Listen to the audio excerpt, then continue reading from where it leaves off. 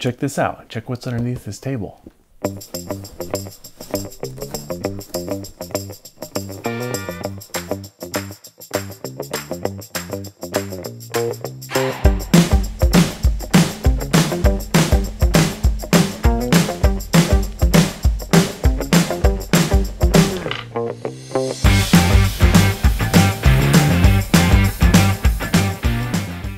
So a little over 6 years ago, my wife and I purchased this couch, and one of the things that we first did was we identified that the ottoman was huge and it'd be the perfect spot for kind of a coffee table.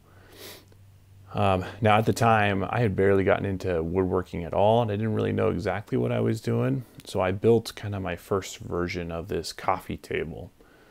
Now after a couple of years, it was pretty worn down and didn't look fantastic. I talked to my wife about it, and we decided to kind of redo the coffee table. Now, when I decided to redo this coffee table, I had the idea of, hey, what if we put on the bottom side of the coffee table sort of like a game table surface that my wife and I could, flip over. We could play some games on. It would be kind of a nice surface for us to play a card game or whatever game that we happen to be playing on.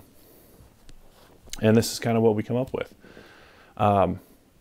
Real quick, before I show you the game table portion of it, construction of this is very simple.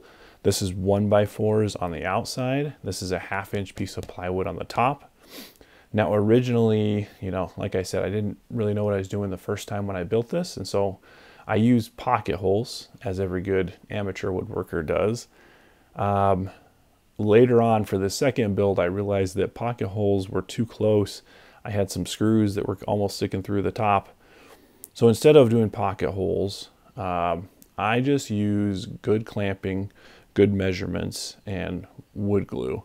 And that has held up really well.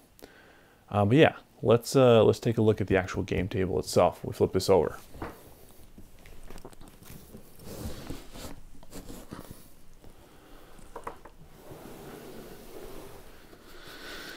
Yeah, so like I said, most of the table is actually built of these 1x4s on the edges, that 1/2 inch plywood at the bottom. And then recently I watched a fantastic video of a YouTuber who made a game table, but instead of the classic game table surfaces, he used leather for his surface. So I thought it'd be a good idea to try that for mine, and it worked great.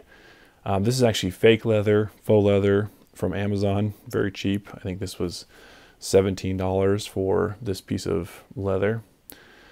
And I used actually quite a bit of 3D printing for this project. I'll show you here, but along the edges, or how I held this in, is the bottom surface here is a piece of, it's slightly bigger than 1/8 inch plywood that I got from Home Depot.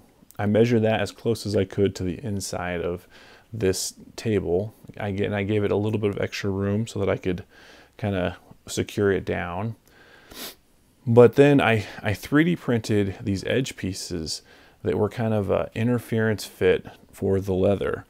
And this is a way to kind of secure the leather, and it's not even glued or held down any other way. Just the plastic from the 3D print really just holds it in place. So actually under here is something very cool that I was kind of referencing earlier in the video. So there's actually a really cool hidden part of this table. I had the idea at the time to use this as kind of a crokinole surface.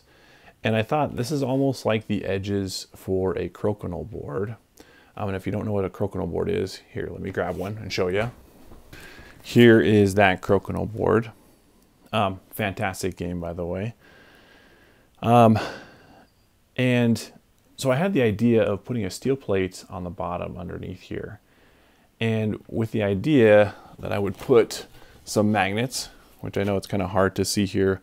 I'll zoom in and show you some close-up shots of this, but there's some rare earth magnets that I put on here. And this guy just kind of snaps into place here in the middle. And now, I mean, if I really push it, that thing can move, but it's not going anywhere. It's a great surface that you can sit here and you can play Crokinole on. So surprisingly, I used my 3D printer quite a bit on this project. And the second way that I use my 3D printer is I 3D printed the pegs for the Crokinole board. This is something in my past Crokinole board builds I've always struggled with. The pegs are typically made out of this rubber tubing, which is very hard to cut and get perfect square cuts. And I started thinking about it, and I was like, TPU is basically rubber. It's a plastic rubber. And I wondered if you could print that and if that would work for Crokinole pegs. And this actually does work fantastic for Crokinole pegs. I 3D printed these. I made the file. I took measurements with calipers to make sure that they match up with the rest of the Crokinole pegs that are out there. If you would like the STL file and would like to try to print these yourself, I'll link that for free in the description below. So yeah, the Crokinole pegs turned out fantastic. I printed some extras of these. If people are interested in getting some, they don't have a 3D printer, let me know in the comments below. Maybe we can work something out. I could probably send some of these to folks. But yeah, that is the gaming table that I kind of built on the bottom side of this coffee table that fits over our ottoman in our living room. It's a great table, great surface to play games on. I've just built it recently, so my wife and I haven't had a ton of time to break this in and play with it too much. But I think it's going to be fantastic. I think it's going to work really well for, we play Splendor Duel, we play Seven Wonders Duel, a lot of just different fantastic two-player card games.